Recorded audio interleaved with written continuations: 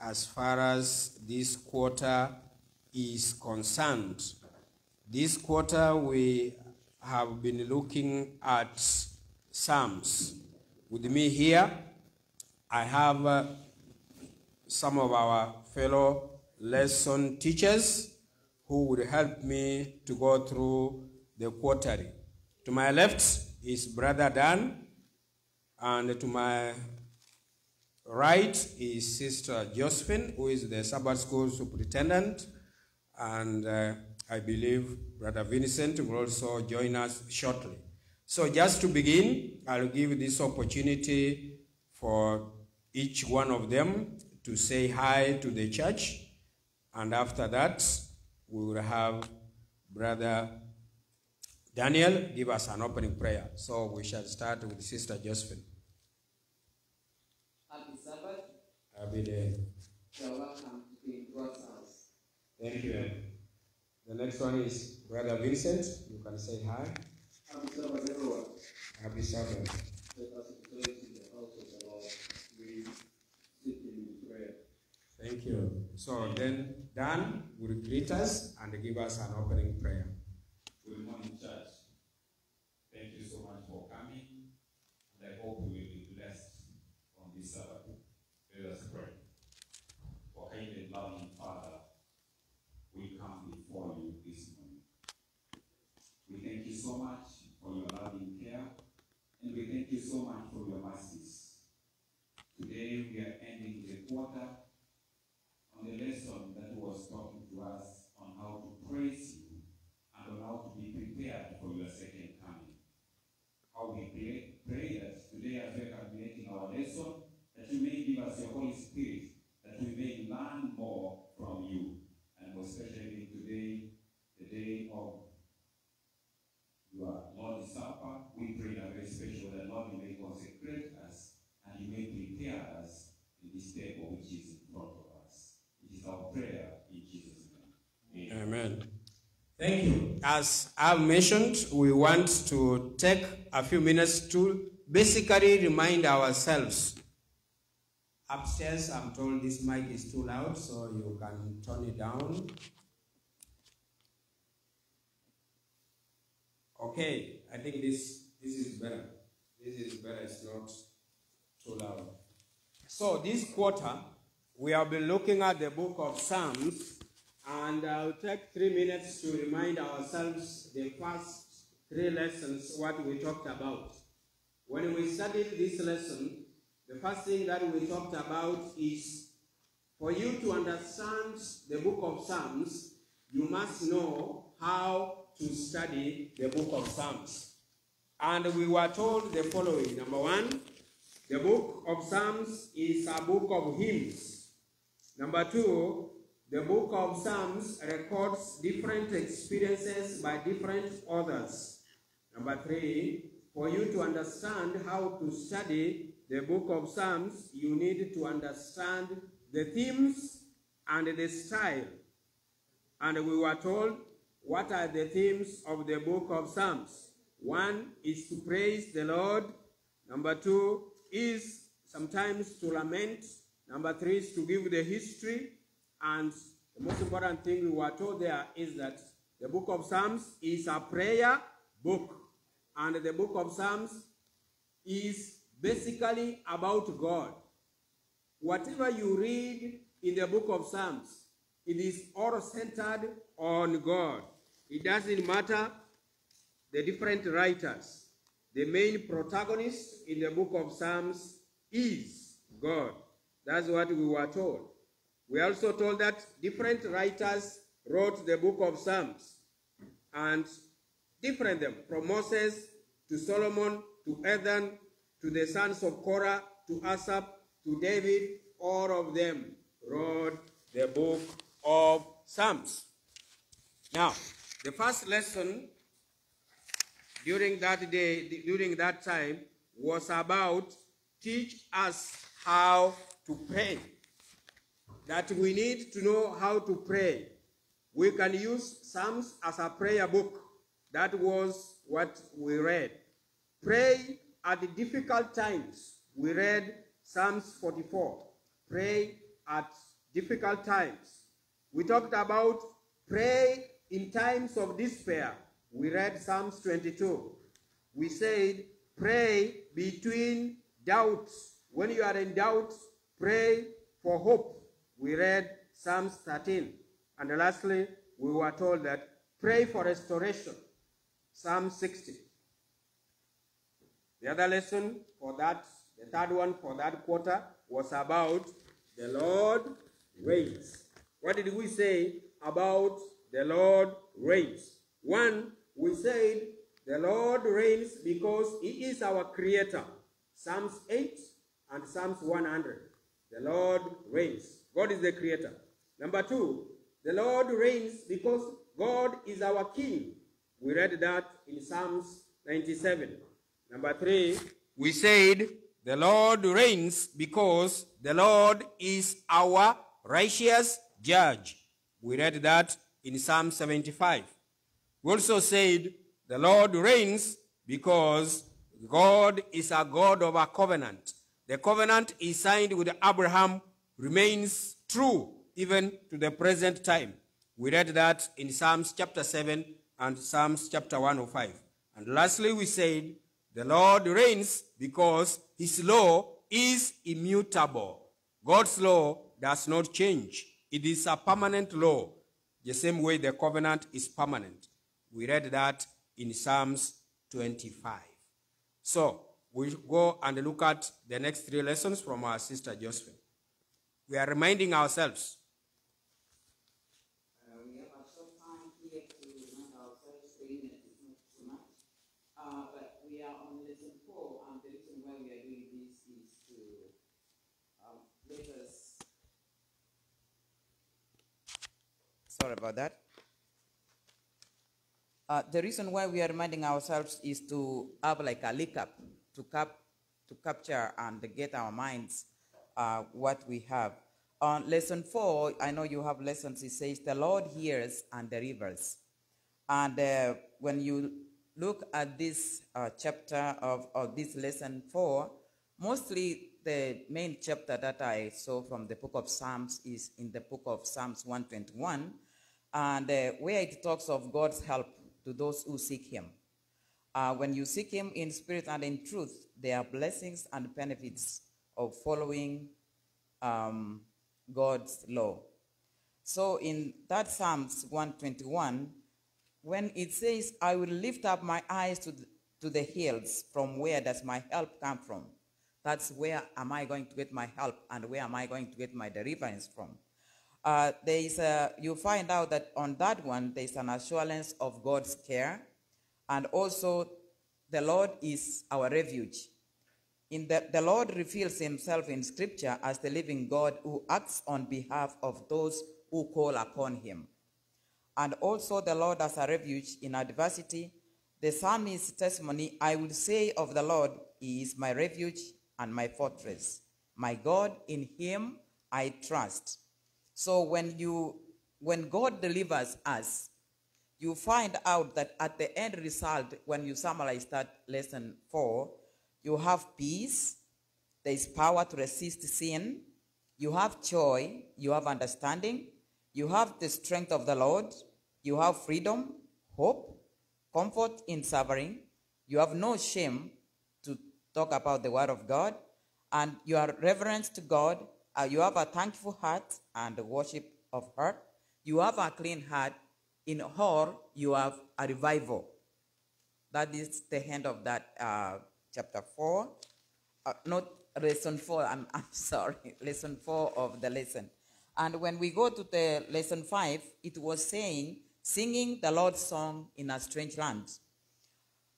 And you find in that singing the Lord's song in a strange land is from the book of Psalms 137, whereby we do not need to get into deep into the book of Psalms in order to discover that the Psalms are uttered in the imperfect world.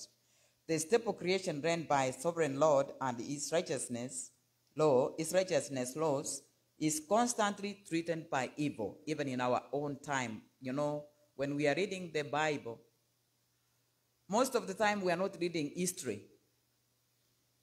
We are reading the Bible and trying to see how it can be applicable to our own life.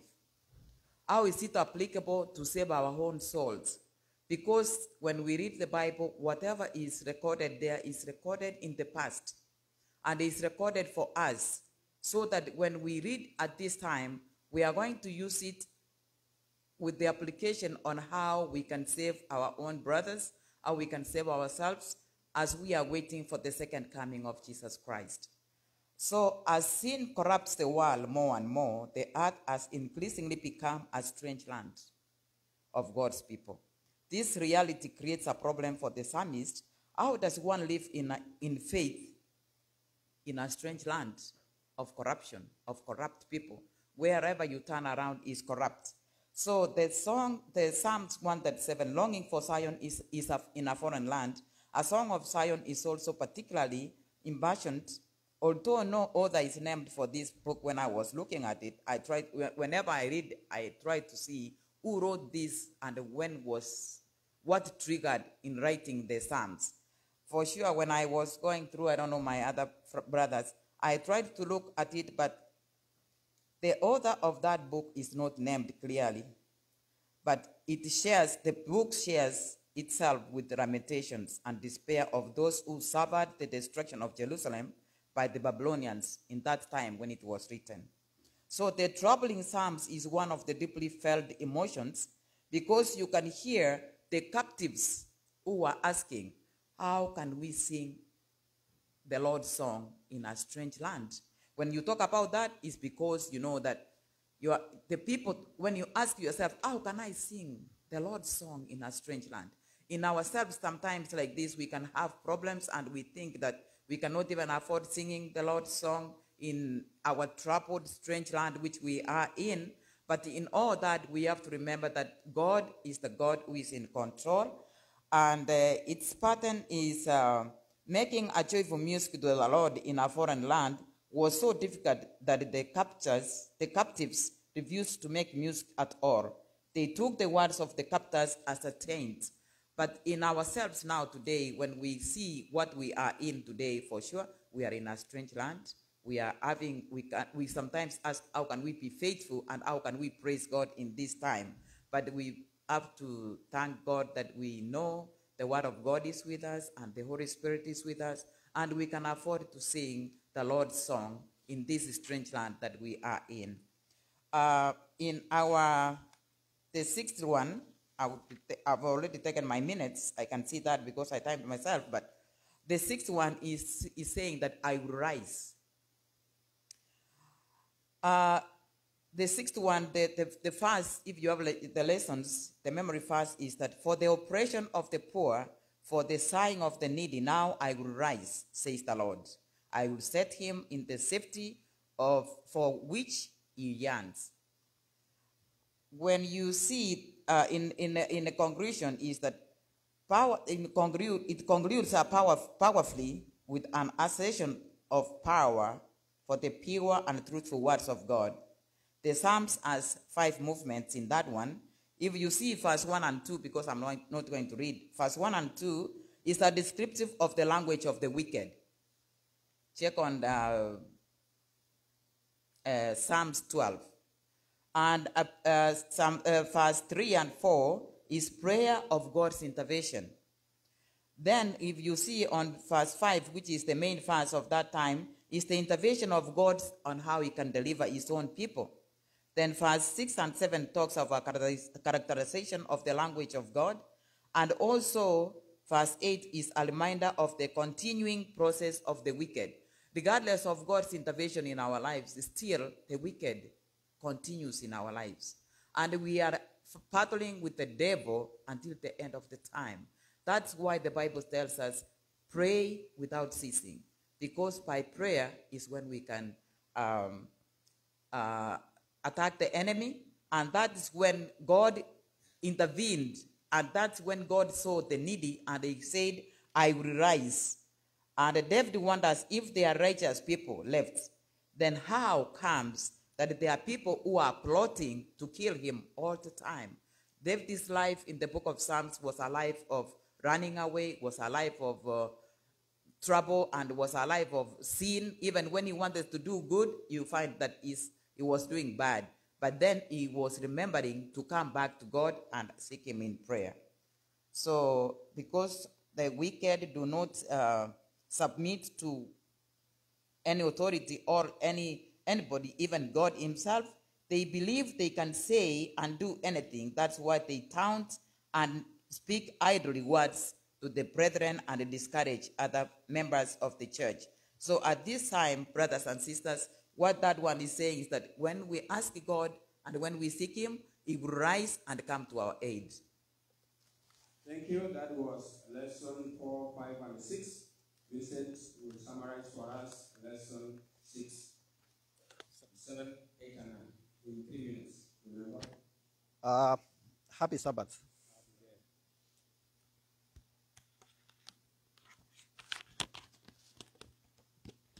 I want to be as brief as the 3 minutes itself, and I want to briefly summarize lesson 7, 8, and 9.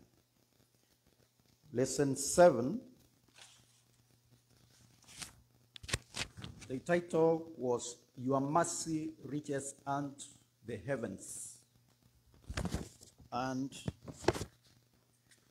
we see the psalmist on this lesson saying that he will praise the Lord among the peoples. How and why?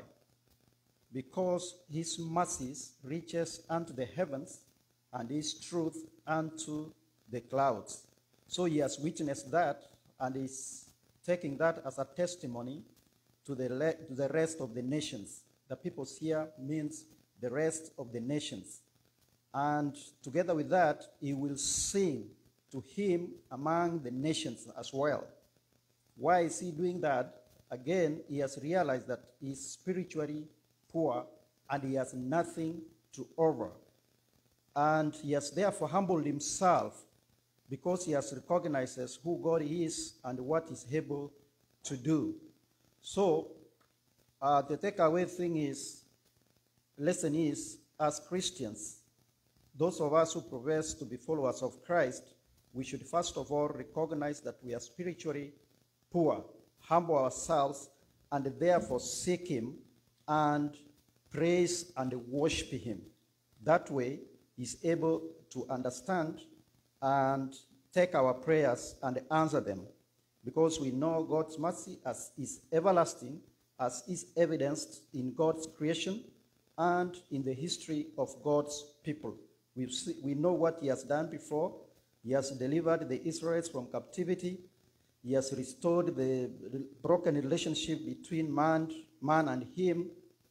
And therefore, that alone is what is an evidence that his mercy is everlasting, will never be terminated by anything, by any sin at all. And finally, we see God has a promise, and that for us, and that promise is eternity. Lesson 8.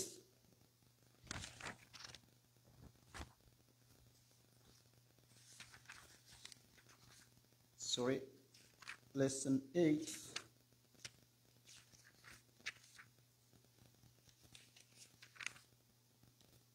It is wisdom of righteous living. And from there, what we need to understand is talking about we should know how we live as Christians. We should not live as people who don't have direction, who are not guided. And therefore, this is where he says, God teach us to number our days to gain the heart of wisdom.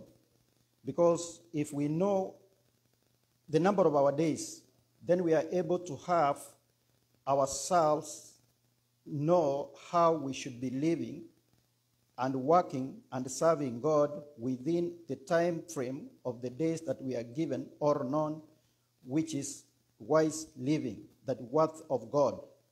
That is keeping God's law.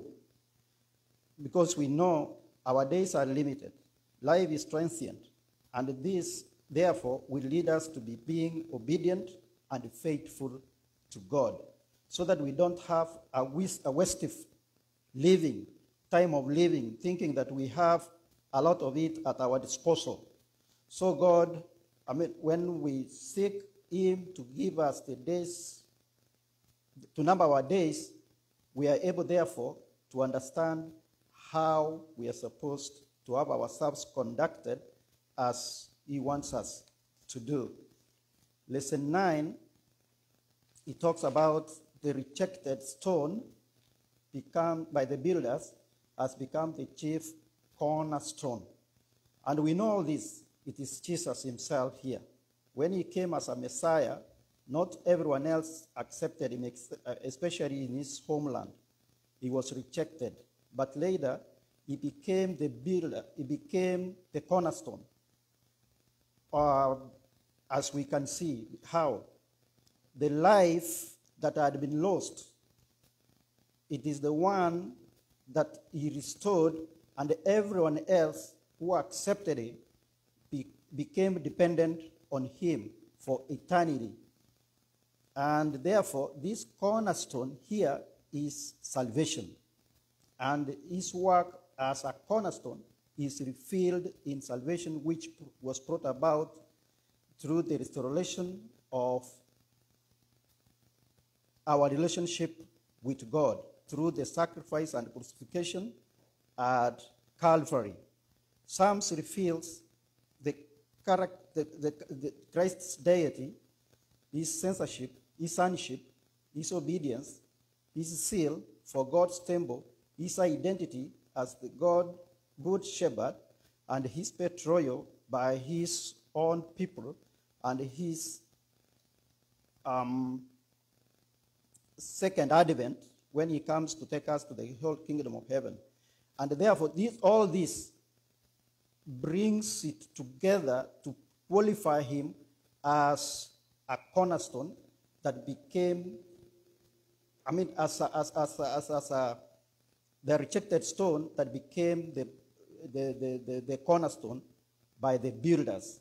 Because without all this that we are seeing here, then it would not have qualified him to be the builders, to be the cornerstone of our lives, as we see in his second coming when he will come, that the fulfillment of God's promise to take us to the kingdom of heaven. Thank you. Thank you. Dan, you can remind us lesson 10, 11, and 12. Me, I want to go quickly to lesson 10. Lesson 10 was saying that lessons of the past.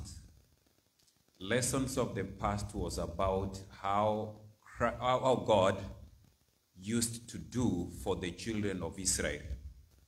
It was a reminder that they were to remember those. And in the acts of worship, you are to remember what God has done for you.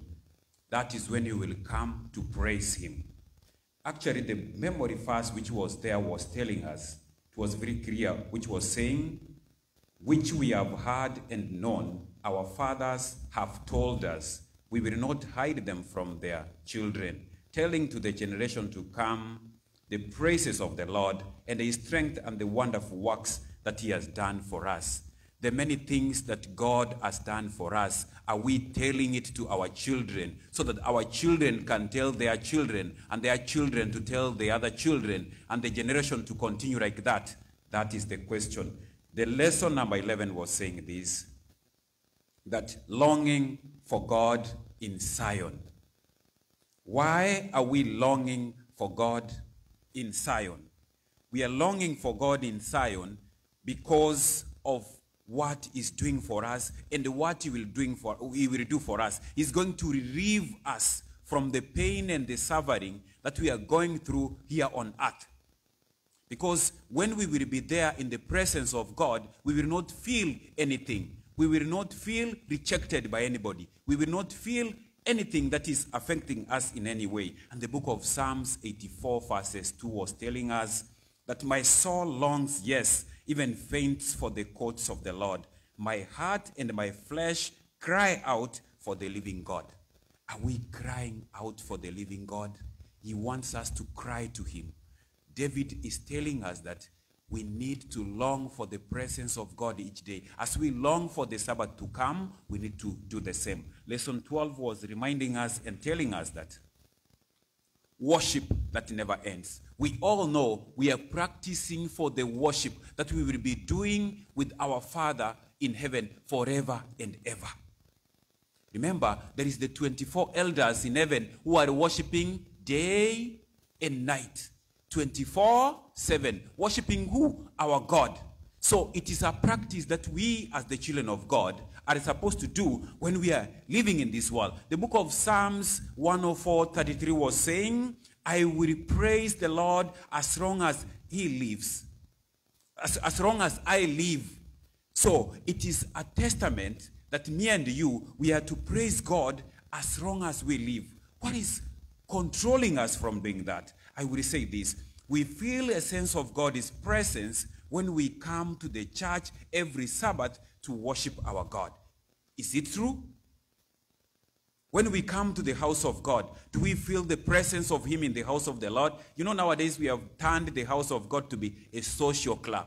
That is why we don't see it to be a presence of God. But David is reminding us, when we were looking at our lesson last week, we saw that the house of God is a house of worship, is a house of hope, is a house where we feel the presence of God. It's different from our homes. When we come from there to here, we come here to find that it's like a place of our refuge as the children of God. So it's a place where we come to surrender ourselves.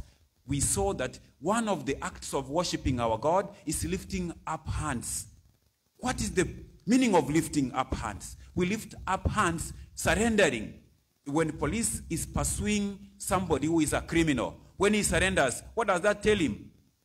That now he has accepted, we can go and take him. If they were killing him, will they kill him? No. So it is an act of us surrendering to our God. Let us surrender to our God in praising him. Thank you. Thank you. Lesson number 13. Wait upon who? Thank you. So I'm going to take 2 minutes to introduce our lesson today. One, our Christian walk is a walk about waiting. One, we are waiting for our Lord, who is our King, who is our Maker, and who is our righteous Judge. Number two, we are waiting for our God, for deliverance, for salvation, and for forgiveness. Number three, we are waiting for the Lord for his works of deliverance. And as we wait, the Bible beseeches us to wait and be of good courage as we wait.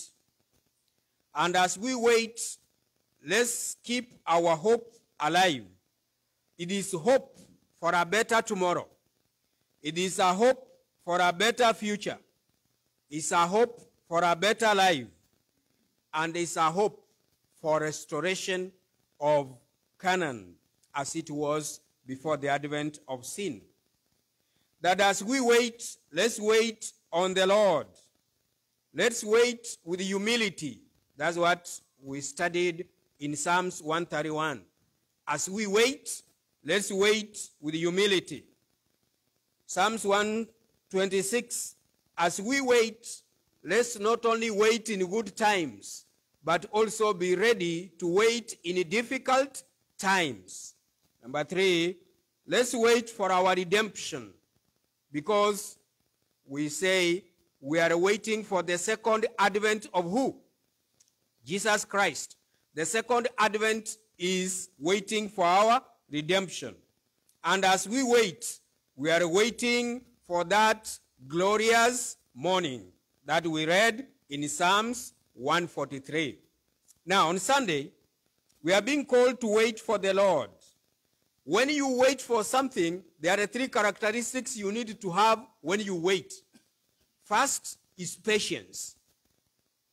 Some people, when they wait for a few minutes, they say, I'm becoming what? Impatient.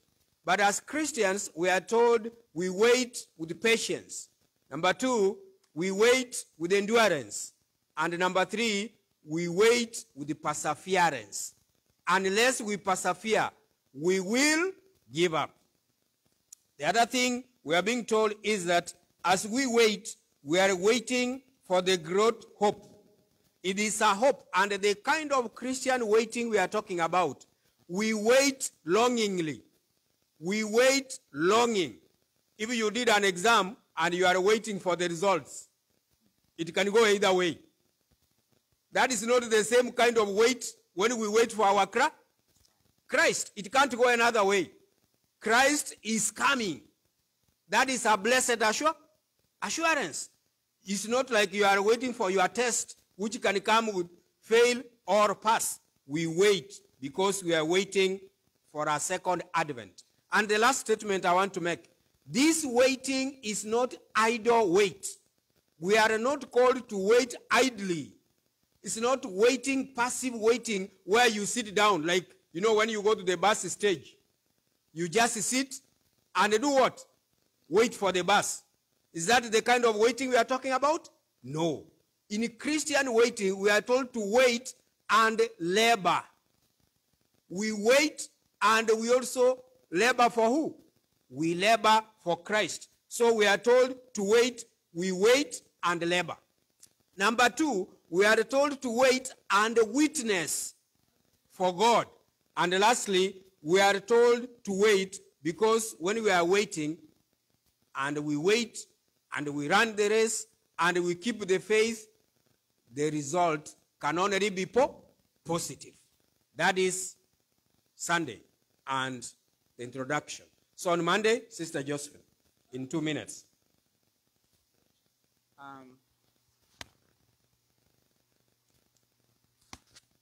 I think my brother just kind of summarized the lesson on the waiting. But when we go to Monday, peace of a weaned child. Peace of a weaned child. And the question that you can see on your lessons is asking, what does the psalmist teach us about our relationship with God? In one answer, if you read that simple, small, first chapter of 131, is trust. The answer will be trust. Because if you see in that Psalms, in verse 1, in simple terms, the term is humility. It's talking about humility. And verse 2, if you look at it in one sentence, it will be a portrait of trust. When verse 1 is talking about humility, the second verse will be talking about a portrait of trust. And then the verse 3 will be having in like a call for hope. So in that chapter, what we see is humility, trust, and a call of hope in a summary. But when he's talking about waiting, and also peace of a weaned child, for those of us who have families, and all of us, I think, when I look at the congregation, we have children, you see a child who has not been weaned, they run after their mother because they cannot do anything for themselves.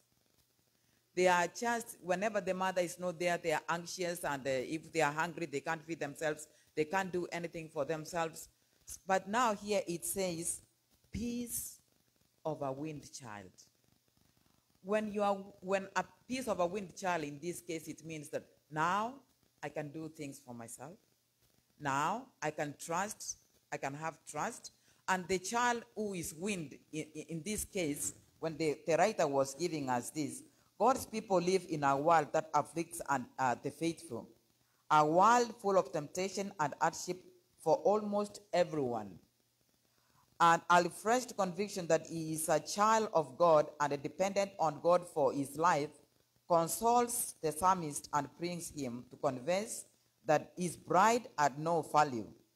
The deceitfulness of pride is that it causes the proud to become self-centered and unable to look beyond themselves. The proud are thus linked to the higher reality of God, blinded of God.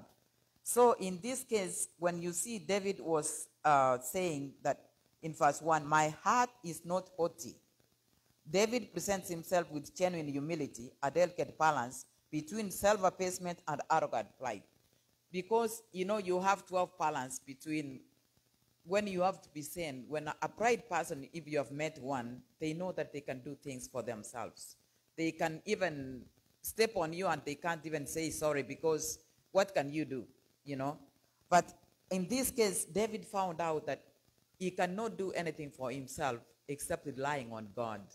That's why he came in with humility. And then he had trust. That's why he had to trust in God.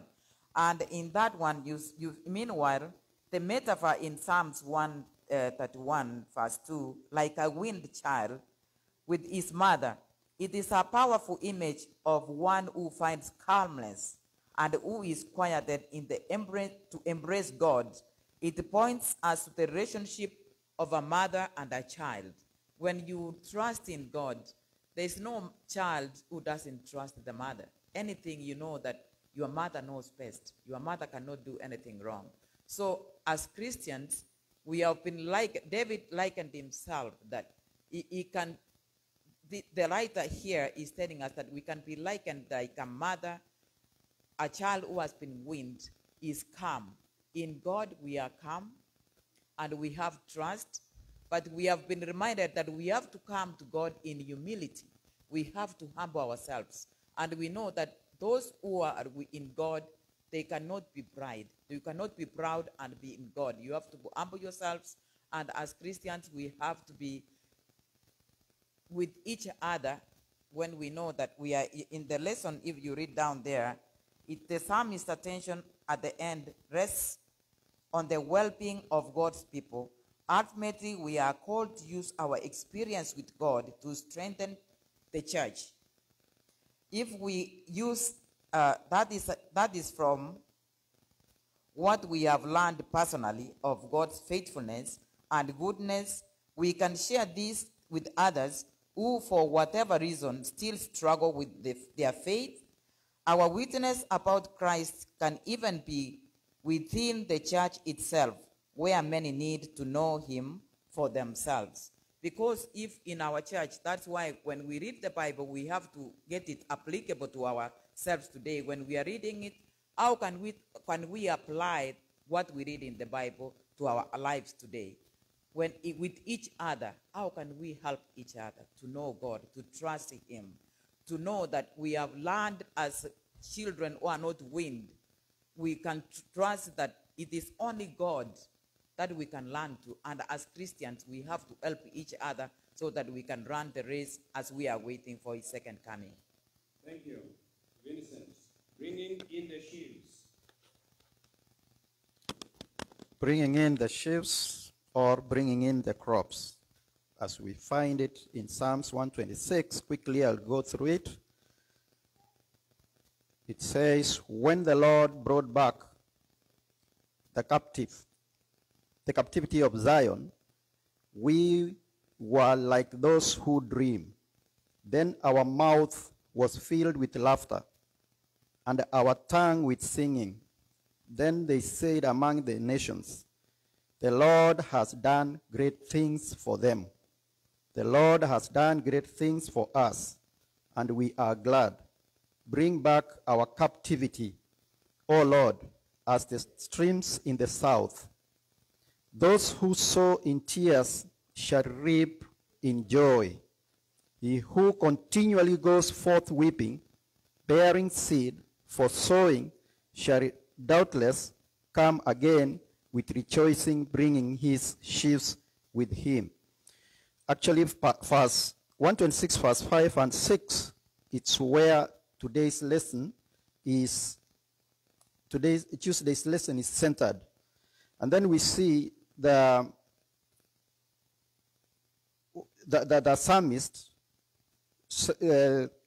saying, when we think about the Lord's miracles in the past, we feel hope for the future.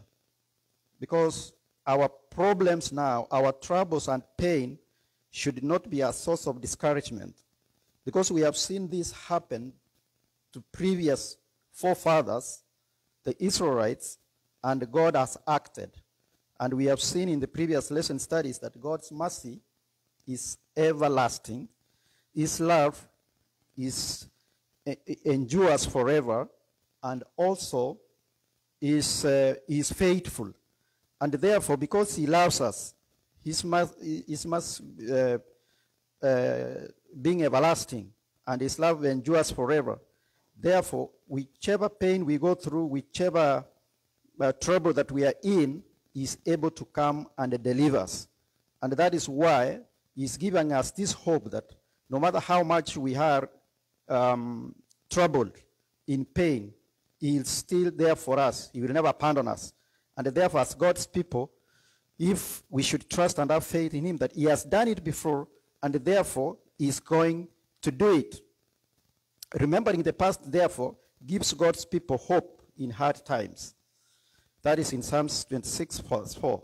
The people pray, so Lord, bring back the good times, like the same as the desert stream filled again with flowing water.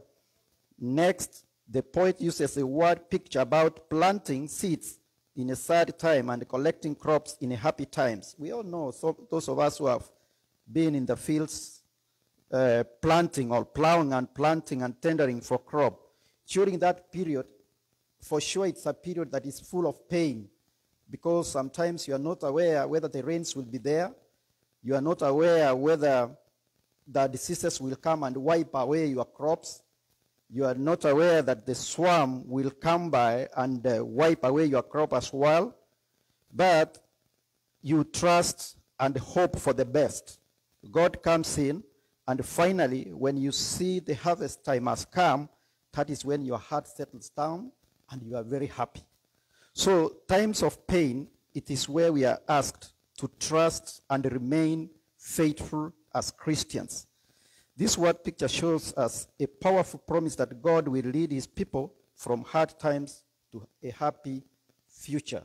I know some of us, we are going through various difficulties in our lives. Sometimes we have issues. We have had people say, where were you, God, when this was happening? Or where is this God? And sometimes this has led some people leaving God or leaving the church. But as Christians, because God himself is service for us, he takes pain to give us an ear, and is waiting upon us, as well as we are supposed to wait upon him. We should keep on trusting and being faithful, knowing that, of course, he has done it before, and therefore he will do it again, even for me or for you or for us all. So the people worked hard, as I've said, planting seeds and plowing their fields, orchards and grape gardens. They took good care of their crops, their fruit trees, and vines. What is happening here? As a farmer, you know what it takes to have a good harvest. You plow your field, prepare your fields well, pick the best seed, plant it, care for it, and wait for the harvest. At the same time, as Christians, we are farmers in the name of being good Christians. What are we supposed to do? We are supposed to ensure that our hearts, our minds, our social life is clean and off of any evils. So that way, when Jesus Christ comes, he will find a good crop to harvest, not a crop that is sick in terms of our spiritual life. In the same way, God's people work hard for his kingdom now. Their sufferings and hard times will be rewarded soon when he comes for the second time. God will give them the crown of life at the end of time. Then their hearts will be filled with joy. Though we are suffering, though we are in pain, troubles around us, when God comes, God will wipe our tears and crown us with eternal life. And therefore, but we must wait until then. Just as we must wait for crops to grow, we must wait to see all the wonderful things that will happen because of the work we do now for God. So the question is, are we doing that work for God that we do every day?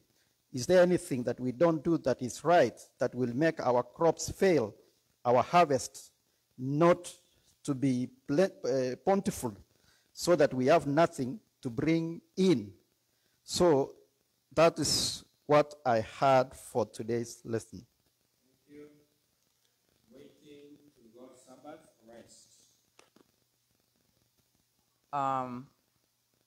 Wednesday, waiting in God's Sabbath rest. The main chapter that we were going to read from that is Psalms chapter 92. And the question which is asking over there is, what two aspects of the Sabbath day are highlighted in the song for the Sabbath day? In summary, when I was looking in that, because of time, we can see, we talk about creation and redemption. Those are the two highlighted aspects that I found when I was reading on that chapter.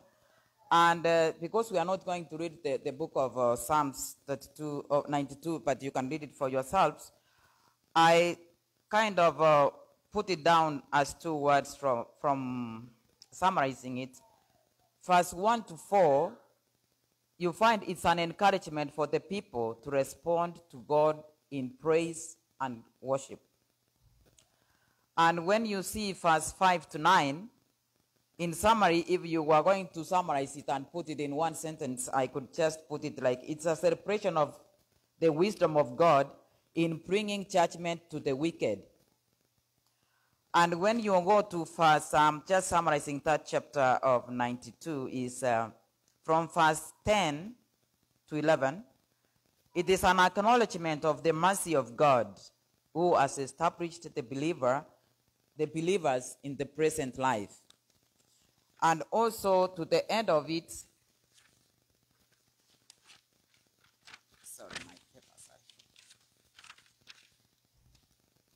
number 4, from now where there is the center of that chapter from verse 12 to 15, you find out that if you read it, it is talking basically on the anticipation of the mercy of God that will continue in the life to come. If you read in that verse 12 to 15,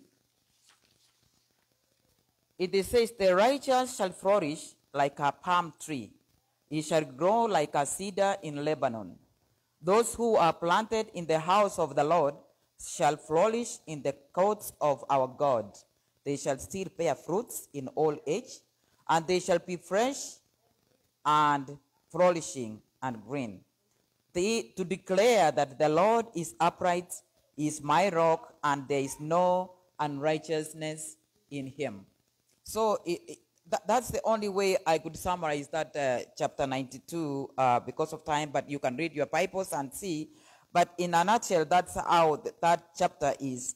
The acknowledgement of for the people of God to praise and worship God, and also to have wisdom in how God is bringing judgment, and also that we have to acknowledge that our God is merciful.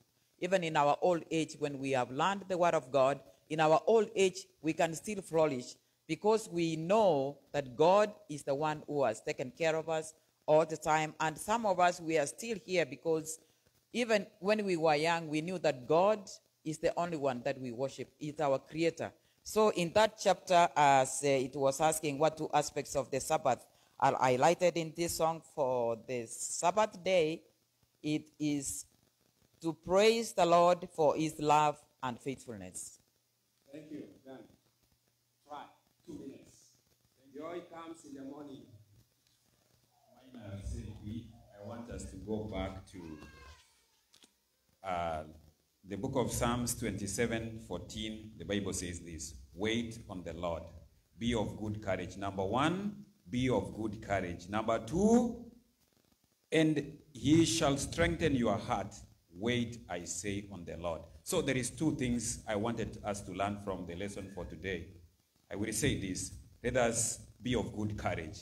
And the Thursday says, joy comes in the morning. Why is joy coming in the morning? Remember, when Christ was put in the tomb, it was a time of darkness to the disciples because they didn't know what to do. They knew that now theirs has finished. But when morning came, when those women went to the tomb, they found that Christ is not there.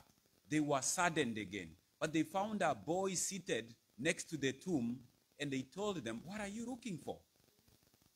They found that he has already been taken. What does that tell them? They went, and on the way, he found them. They were joyful. They were very joyful because they knew that the Savior has risen again, that now their issues will be resolved. I want to say this. Joy, when it's coming in the morning, is the time of redemption. Is the time of joy, is the time of favor, as I can say. And it's the time when despair and trouble comes to an end.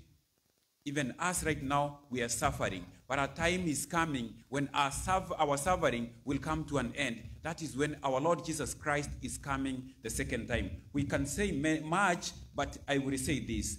We expect relief and comfort in the morning because everything has passed away. Death has gone, sickness has gone, suffering of any kind has gone. Thank you so much. Thank you. Thank you for that. Now, I have 7 minutes, and I need to give a minute each for anyone who wants to make a comment. So, our hands, show me by hands. Sister, 1, 2, another, 3. No, I will not allow another hand unless it goes up now. I've seen 3 hands. Okay, we start with our sister Pam. We go to our brother Richard and Elder Machida. Yes, happy Sabbath. 1 minute each. Happy Sabbath. I think we oversummarized the lesson. Looking at bringing in the sheaves, the Israelites were told to bring in the first fruits of their harvest, and they were supposed to bake it without unleavened bread. And this reminds them of their exodus from Egypt. When they were taken out of Egypt, they had a doorpost, and the blood of Jesus saved them from the calamity that was coming on them. So here we see that Matthew is telling us the harvest is plentiful, but the workers are few. It's the same God that delivered, that has anointed us to be here, to bring many to his kingdom. And then about the Lord's Sabbath, I am just surprised that next time let's not do this, because we over-summarized keeping the Sabbath holy, that we may know it's a sign between us and God. So when God anoints us, remember that oil of anointing that Samuel, even Saul himself, was anointed with the oil of gladness. When God anoints us, 1 Peter 1:19 says that we are a royal priesthood, a holy nation, who have been declared to take out the praises of our God. Okay. The last comment I want to make here is about the joy coming in the morning. And if you read about that, the quotation of Miss White there from Desire of Ages, it says that they are dependent recipients of the life of God. From the highest seraph to the humblest animal being are all replenished from the source of life. Only he who is one with God could say, I have power to lay down my life, and I have power to take it again. In his divinity, Christ possessed the power to break the bond of death. So even though we know that in this life we are bound with many things, Christ has power. He has given us power. The angel is shouting to the churches and saying, we are the offspring of David. We are all of us were anointed by God to carry this gospel. There was a passage that I wanted to read which said, let me not embarrass my God. Because we could be here and we could be embarrassing God by not allowing ourselves to receive the Holy Spirit of God, because we remain children forever. We are not weaned. Thank you. Weaning means that we have studied deeply the righteousness of Christ has dwelled in us, so we can take it to others. Thank you. Richard? Thank you. I would make a summary like this.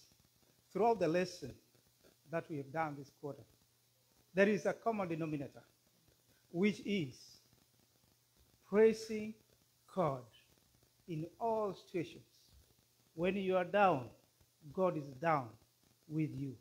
When you are up, God is up with you. When you are in battle, God is in battle with you. When you are in pain, God is paining with you. And I like the way Thursday summarizes it all. Joy comes in the morning. And when morning comes, you forget about the pain that you went through in the night. And the same thing, all through the book of Psalms, David and others, their lives went up and down. But at the end of it, they praised God, they sang. So, Thank you. Machuka? Yes, wait upon the Lord is, thank you, brother. Wait upon the Lord is a command to God's children. God, he emphasizes it. I say again, wait. See, this is where the children of God gets strength. This is where the children of God matures in their relationship with God. They shall not be like children who demand milk all the time. This is the time when they shall start eating hard food. And eating hard food means this is the time Christ is in you to take you through tribulations. Because we also welcome tribulations, because this is where we build a character. Wait upon the Lord. If I can allow me read only one verse in the book of Isaiah, chapter 40 verse 1, it says, but those who wait on the Lord shall renew their strength. They shall mount up with wings like eagles. They shall run and not be weary. They shall be weak. They shall walk and not do what? And not faint. Practically, for us, children of God, we live in a time that we have temptations all around us. And we desire so many things which we shall not carry to heaven. We desire this and that. And this is where our weaknesses is. We desire that. We desire this. Our flesh is weak because it is tested with the things around. In these things, we do not gather the strength. We do not wait. God is telling us, wait, because all those things we desire, they make us weak. But if we wait, means we make ourselves numb to the things around us. And because of this, many of the children of God have become weak because they desire many things around us, and we have become so weak, we can't serve God. We can't be strong. Thank you. Thank you. Let's stand up, all of us. The next quarter is great controversy. That's the next lesson from this evening. Get in touch with your teachers. Teacher Pam, I think, should have lessons for her group. Kennedy and Pam should be able to give lessons to that group. Dan has for his class. I believe I will get lessons for the other class so that we continue. Shall we pray? Almighty and everlasting God, thank you for reminding us that our walk is a walk where we need to wait patiently and persevere in the Christian walk. May we not grow weary, because we know in you, you are our all in all. As we proceed to the ordinance that you gave us, Holy Communion, may you wash our hearts.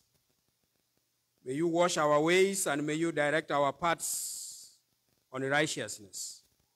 For this is my humble prayer in Jesus' name.